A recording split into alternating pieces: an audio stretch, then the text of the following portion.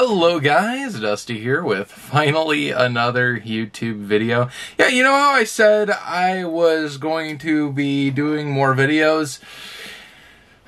2020, man, it has a special way of ruining all of your plans this year, I swear. I don't know what it is, but that's just kind of what's happened. So, what has happened to me in the last 2 months since you guys have seen me?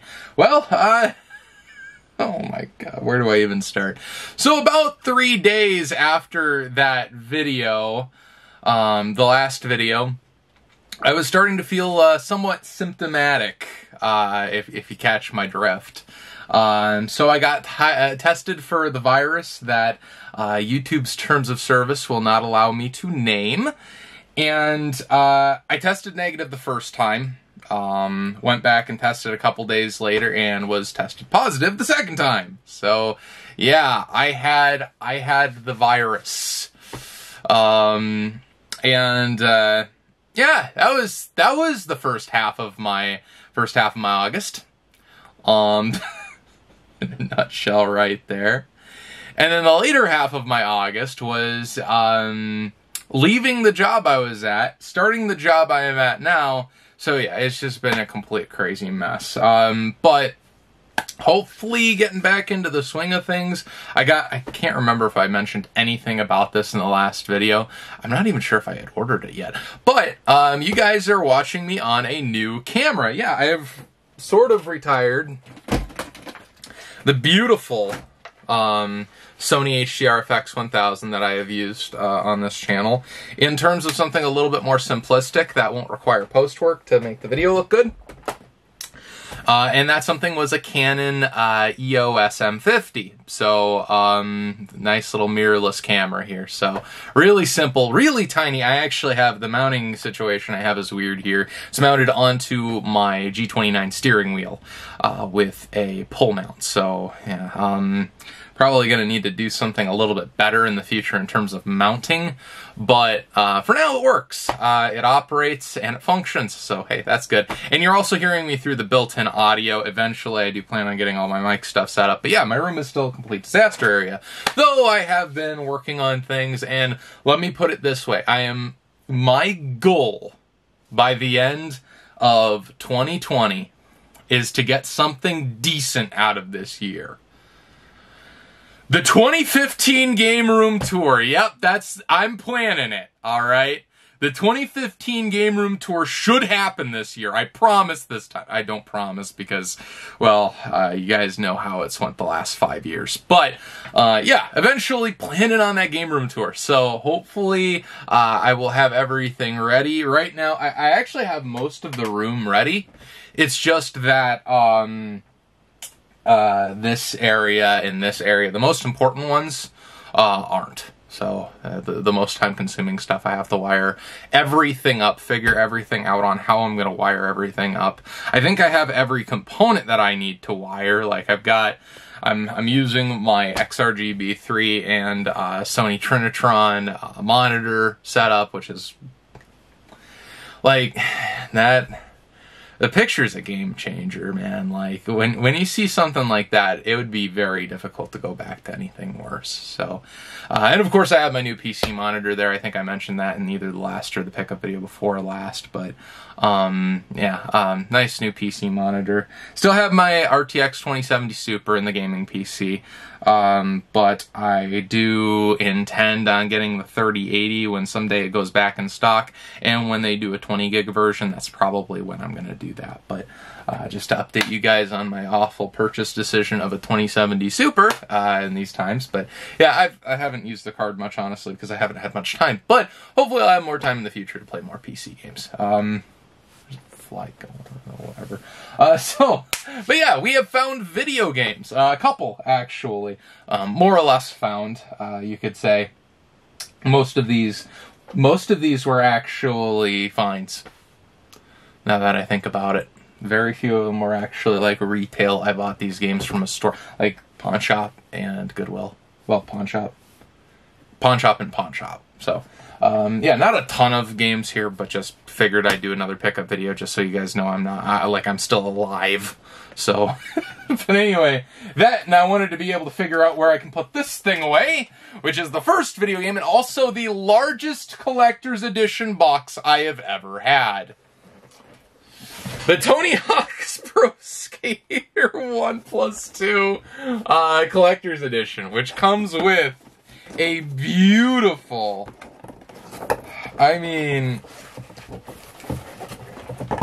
beautiful birdhouse skate deck. Like, seriously. And this thing is like a legit, it's a deck. You could put trucks on this and go right out skating with it. So, like, crazy. Like, one of the coolest things ever in a collector's edition, in my opinion. But I'm not going to do that. I am going to put this away so I don't hurt myself. And it also came with the game, of course, and some DLC. And in terms of the game itself, it's fantastic. I do really enjoy it. So it's a good return to form for Tony Hawk's Pro Skater. Now, there are some things that just don't feel right, but, I mean, all in all, it's definitely a worthwhile experience, and I got a lot more out of it than I was expecting. So I was expecting to buy this just for the sweet board, and I ended up getting a great game out of it, too. So, but yeah, it's absolutely beautiful board. So, man, it's pretty. So, yeah, that's going to go displayed somewhere as soon as I find somewhere big enough to put it. Let's see, then the next up, something that I bought like 5 months ago. Because with everything going on, this is the year 2020 after all, shipping has been a little not very reliable from China. So I've had to wait a little while for this, but I finally got it. It is a TurboGrafx flash card. It's not a legitimate one, but the thing was, it was like $40. So I was like, well, I was sent an offer thing on eBay for like $40, and I was like, you know what? I'd like to get more use out of my Turbo Duo anyway. And, like, I can't justify spending $100 for a flash cart right now, so I figure, hey, as long as this one works, it works. I'm perfectly good with that.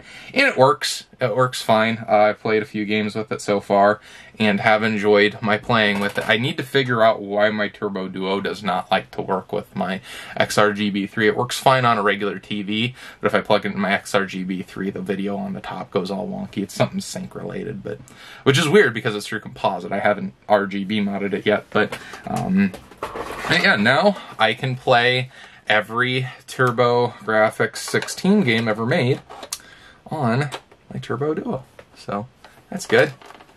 Very happy about that. Yeah. And now, as far as the future of flash carts and Dusty, I do intend on getting more flash carts, just because it's gotten to a point where it is just so difficult to find video games anymore. I can't rely on it.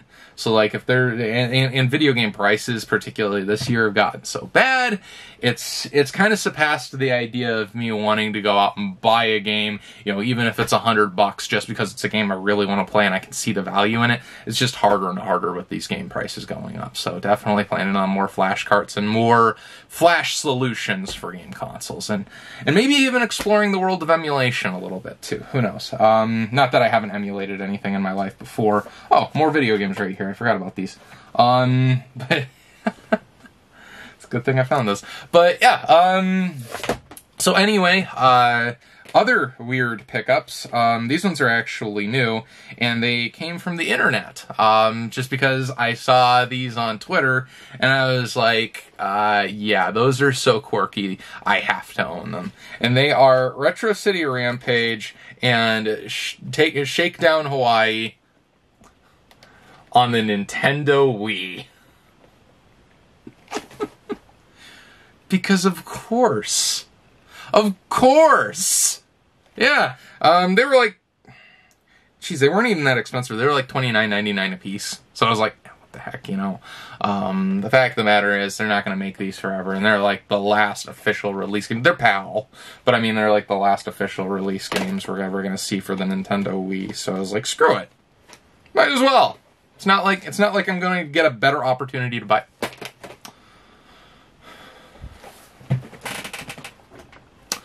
This setup still has a few things that might need to be worked out a little bit. Just a moment here. Come on. You can do it.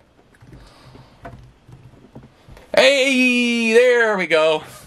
Yeah, that LED light bulb that I have there. It has a very natural tone for LED light, but it does not like to stay in the light socket on my soft light, so kind of unfortunate. But what are you going to do? So yeah, these are going right on the game shelf, probably to never be played because there's probably better ways to play the games, but still, it's kind of a quirky thing that I like, and I like the Nintendo Wii, so what the heck. And I do have a homebrew one, so I can use them too if I do so decide, but anyway. Moving on to the next pickup, not really a video game by any means, but just something that I was planning on doing for a long time. Nintendo 64 end labels. Yeah, I bought end labels for Nintendo 64 games on eBay. And the reason why I did that was because I've noticed over the years I've played Nintendo 64 a whole heck of a lot less than I used to.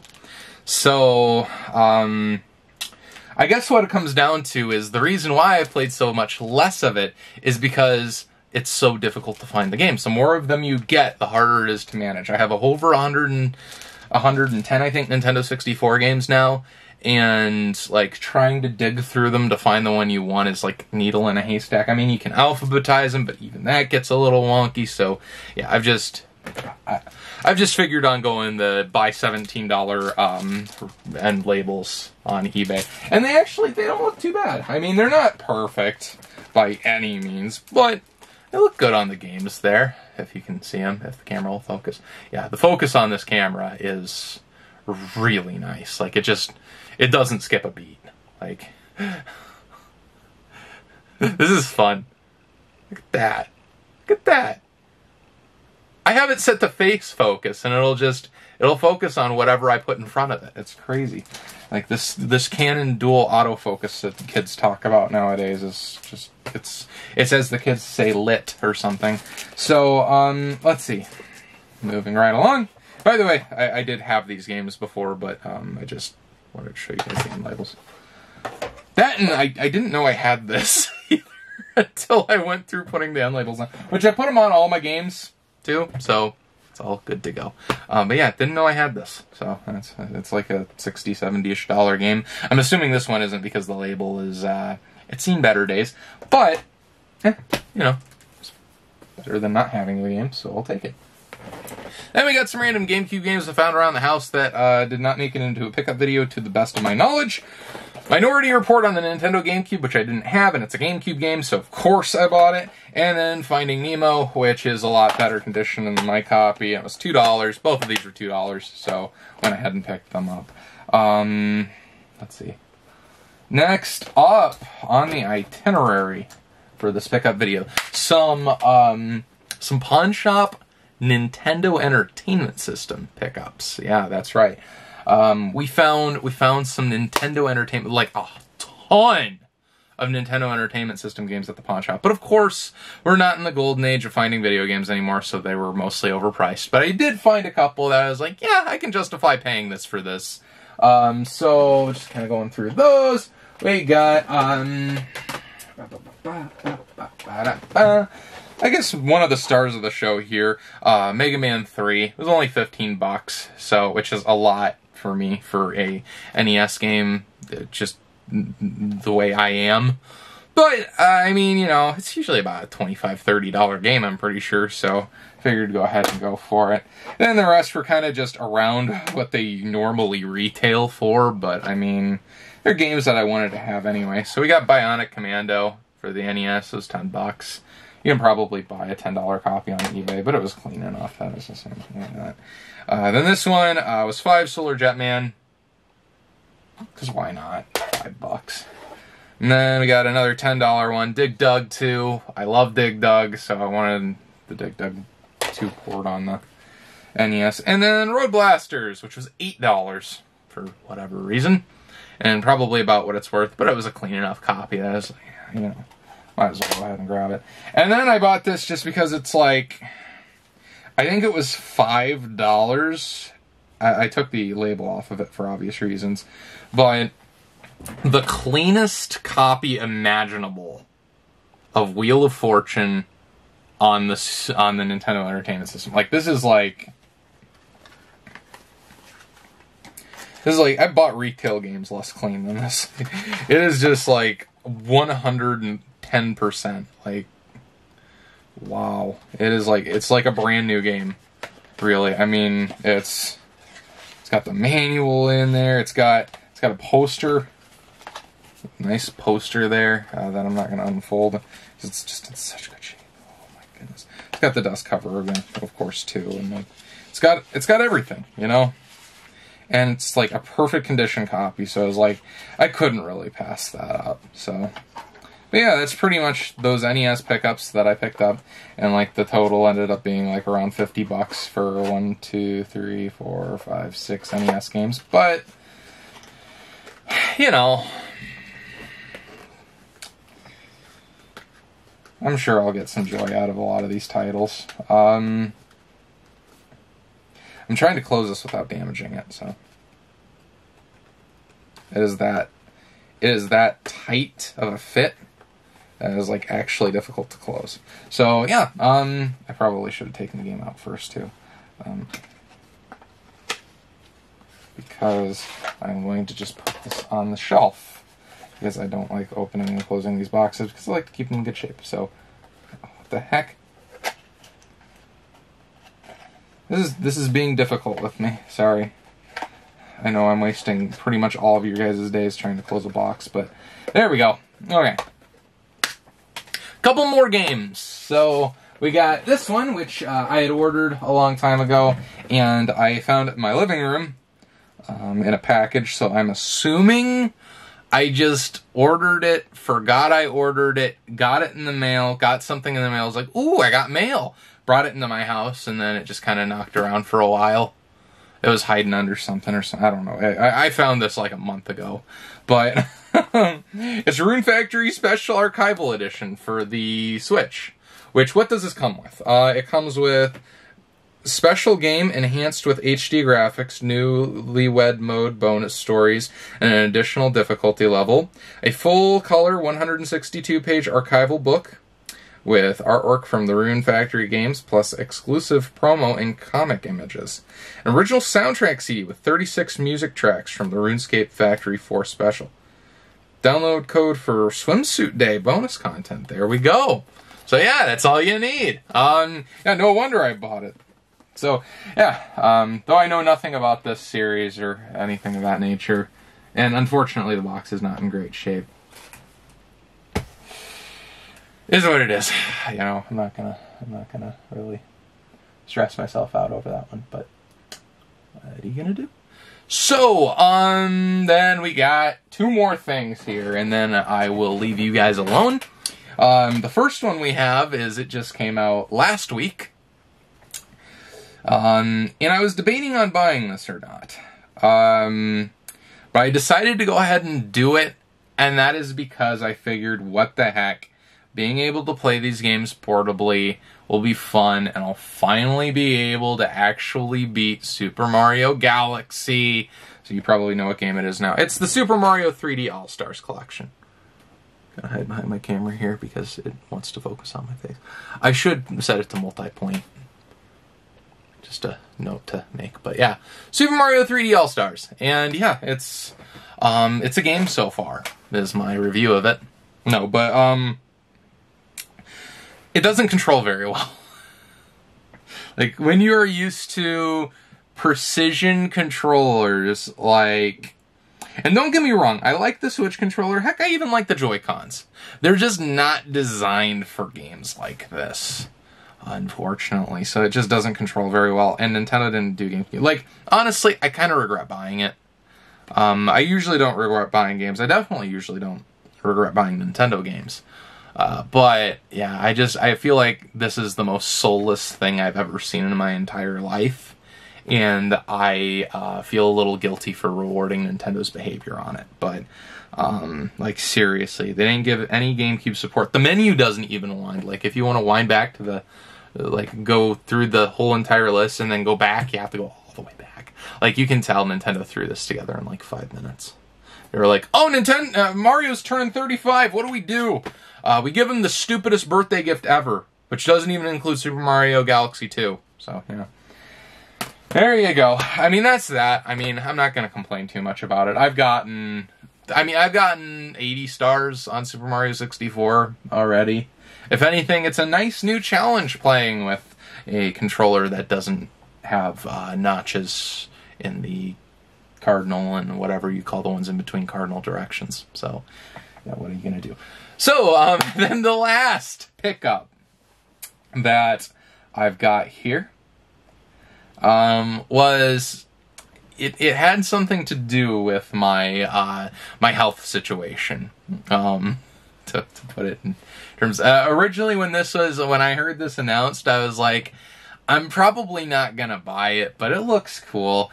And then I was starting to get symptomatic, and I was feeling like, okay, well now I'm going to be home with the virus for 2 weeks at least.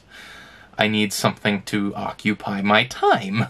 So little did I know I ended up actually sleeping just about the entire time. Like, seriously, I can't remember that first whole half of August, but that is what it is. But it is the Lego Nintendo Entertainment System. Yeah, it's quite the adorable thing. Like, you got a little Lego controller, and you got a little Lego thing. And it has a Lego TV too, but I haven't finished building that yet. But yeah, this is pretty much my first 2 days of quarantine. And then the rest of them I was asleep. So, and it even has a nice little NES cartridge that you can put the sticker on, but I'm not going to put the sticker on because I'm a weirdo. But yeah, it's like really fun to play around with. My cartridge doesn't stay down, but I think that's probably just because I built it wrong. But yeah, really nice little bit of thing. The only thing was it was missing a piece. But I don't know if that's a common issue with Lego sets nowadays, but yeah, it was missing one piece, but luckily I could switch around a couple pieces, and you can't tell the difference from the outside. Oh, and there's also this cool little Easter egg that if you take the side off of it, it's level 1 too. Isn't that cool? Isn't that the coolest thing? I want to make sure to focus on this so you guys get it. And I just knocked the camera over. But yeah, kind of neat, I felt anyway. But yeah, that's pretty much going to be this pickup video. So, I'd like to thank you all for watching. And I did also, another kind of sort of pickup thing. I did pre-order the PS5. And I pre-ordered the Xbox One. I'm not sure if I'm going to keep my Xbox One pre-order. I just did it just in case I changed my mind. I pre-ordered it, but I don't know. I just don't know if there's any reason to own one, to be honest. Or Xbox Series X or whatever.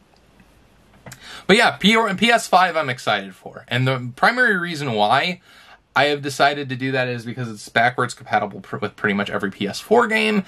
And the fact of the matter is, I would like to keep my PS4 500 million edition in really good shape. So I would like to put that back in its box and put the PS5 under my TV. I figure it kills two birds with one stone.